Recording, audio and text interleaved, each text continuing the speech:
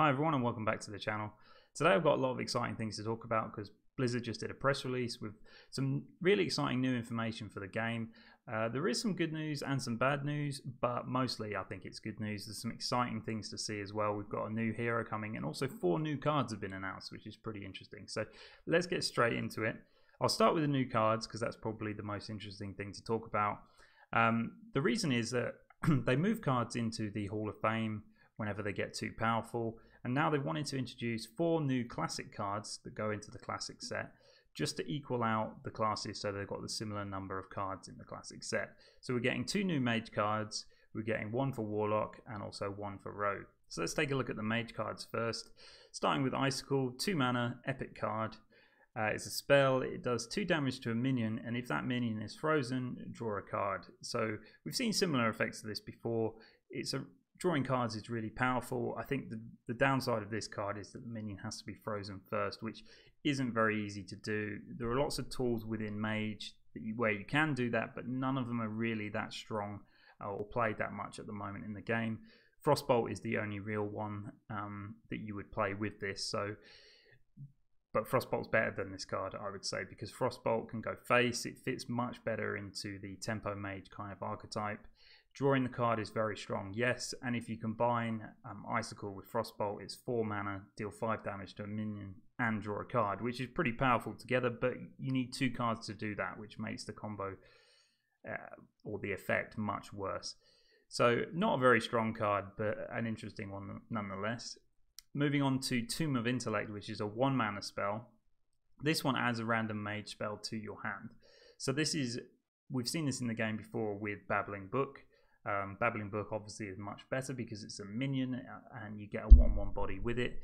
There are advantages to it being a spell rather than a minion because of course it can be discounted. You can play this for 0 mana. And there are a lot of pretty decent mage spells, so a fairly decent card, but again, not one that really fits into a deck that I can think of right now, especially the more powerful decks. Call of the Void is probably the worst one, I think. This one is the Warlock card, 1 mana. What it does is add a random demon to your hand when you play it. This card, I mean, there are a lot of kind of bad demons. I think demons, if you put specific ones into your deck, you can make them work together, but then as soon as you add random ones, it's not very strong, I don't think. When you're playing Gul'dan, you want to bring back specific demons. You don't want to be playing this card and then get a random demon, which just doesn't really help. Of course, Howl Fiend's in there. You definitely don't want a Howl Fiend. But if you get a Void Lord, pretty good. But if you're spending 1 mana to get a Void Lord in your hand, you still have to spend the 9 mana to play it. So, not a very strong card in my opinion. And finally, there's Pilfer, which is probably the best card out of these 4, I would say. It's a 1 mana rogue spell, the same theme as the previous 2, but what it does is add a random card to your hand from your opponent's class. So, this is exactly the same as the Swashbuckler. So very similar to the Babbling Book, but it doesn't have the 1/1 body, so it's not as good in my opinion. However, it does have some pretty good uses. Of course, because it's a spell, you can play it with the Gadget Zan Auctioneer, so that helps. The effect in Rogue is actually pretty decent, and it being a 1 mana card really is quite good because it helps to activate your combos. You can use it with Gadget Zan Auctioneer to draw lots of cards. So I think that one's probably the best one, but again, none of these cards are probably going to be seeing much play. It's not going to, introducing these 4 new cards is not going to change the meta in my opinion.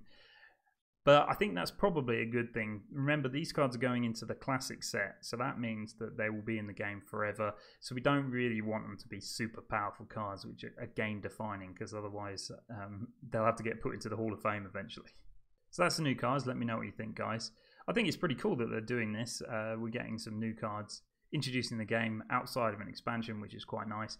But don't forget, you won't be getting these cards. You do have to craft them if you want them or open them through classic packs. So to be honest, if you've already got a pretty hefty classic set, opening these by buying classic packs probably isn't going to be very easy. So you're probably going to want to craft them.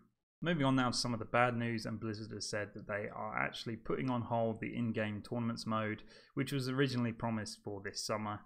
This is a real shame because I think in-game tournament mode would be really cool for a game like Hearthstone. I think it really needs that to either be able to play a tournament with your friends or even play a tournament against random people online. It'd be a really fun feature that I think a card game like this really needs. So they've said basically that what they came up with felt tacked on. It didn't really fit into the game because Hearthstone doesn't have the right kind of social features at the moment. So unfortunately they've put it on hold. They said they're going to revisit it, but it's not going to be in the near future, to be honest. I don't think if they basically shelved the whole project that they were working on and they're going to have to start again. Ultimately that's disappointing, but I think it's also a good thing. I think it's good when developers take these hard decisions, when something they want to put into the game, something they've worked on, isn't strong enough or isn't good enough. Then I think it's really important that they take these hard decisions. There'll be a lot of pushback from the community, a lot of people complaining because they wanted to play it, and I wanted to play it as well, but I think it's right for them to wait and give us something that's worth it rather than just putting something into the game which doesn't really belong. Blizzard also talked about the state of the meta in the game right now.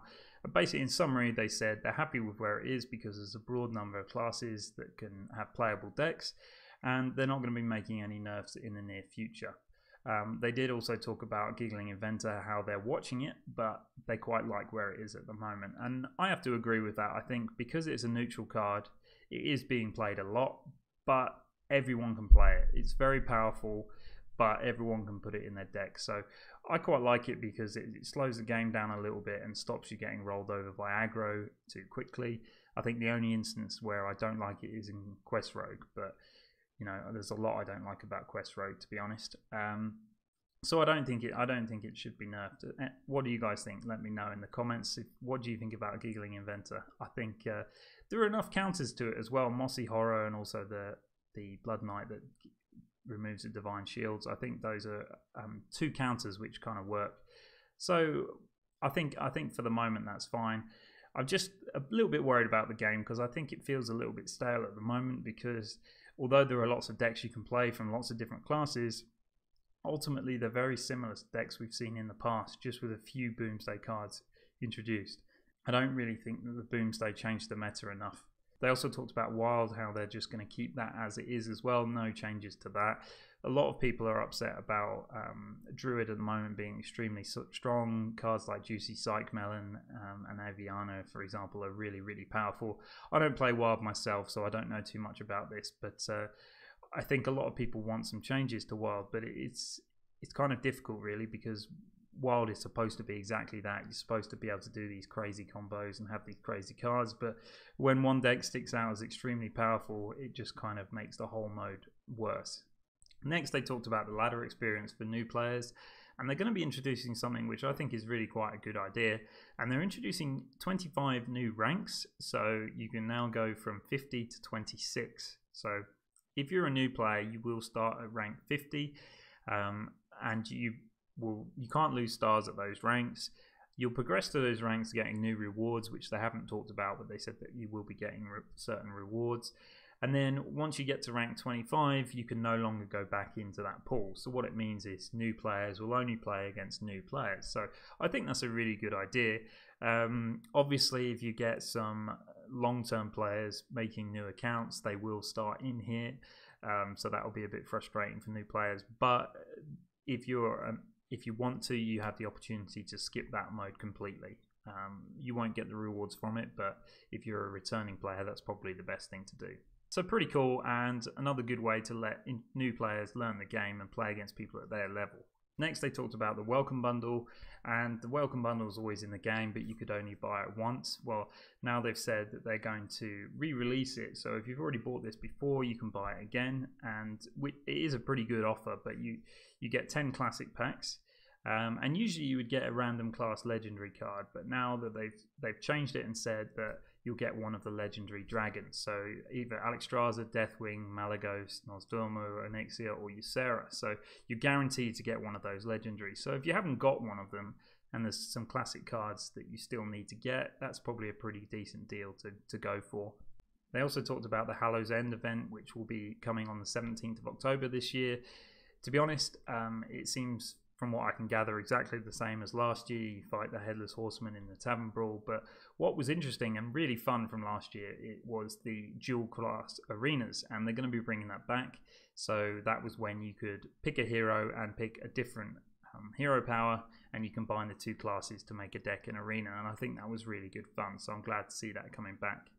Finally, and I'm not really that excited about this, but as part of the Hallow's End event, they also announced a new Paladin hero which is coming.